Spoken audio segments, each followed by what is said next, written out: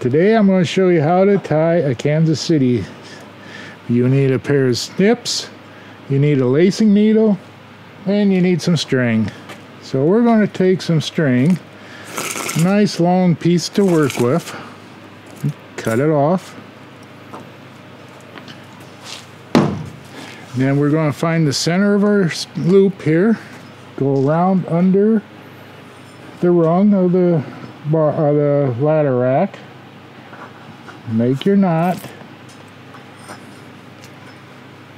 cinch it down tight.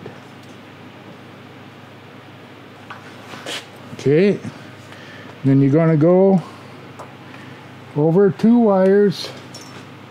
You're going to hook it, pull it down under the rung, and then come back up on the other side.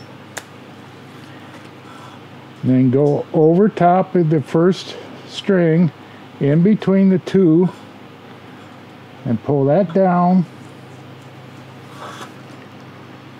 And you're going to make a knot there, or you're going to pull that tight. Then go over the next 2. Pull that down.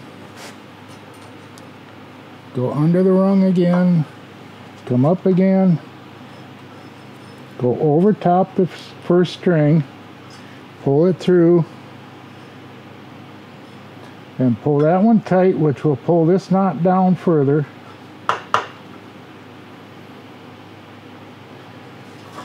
And pull your string here and slide your knot down a short ways.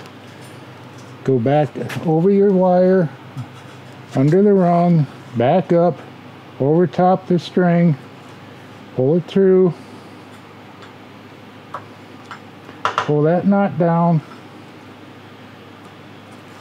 Then on the first layer, you normally pull that down to the rung, go under the wire, over the rung on this side, go under the wire, over the rung on this side. Grab your string, pull it tight, make your knots, at least 3.